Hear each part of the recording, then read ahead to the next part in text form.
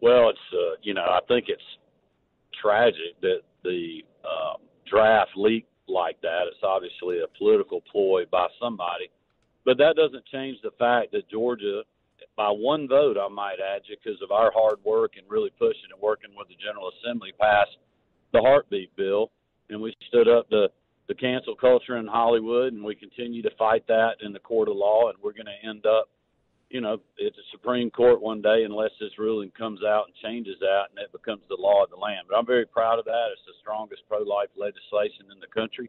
But I also think it makes sense. What we did makes a lot of sense.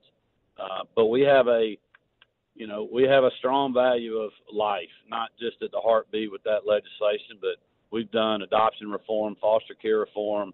Marty Kemp has done more than anyone in the country to raise awareness on ending human trafficking and going after the perpetrators and supporting the victims. Really, we are the voice of all those people that are out there and have been in the trenches for decades doing this, and we're glad to be in the fight with them and just can't thank them enough for what they're doing. But that's our values in our state, and it always has been.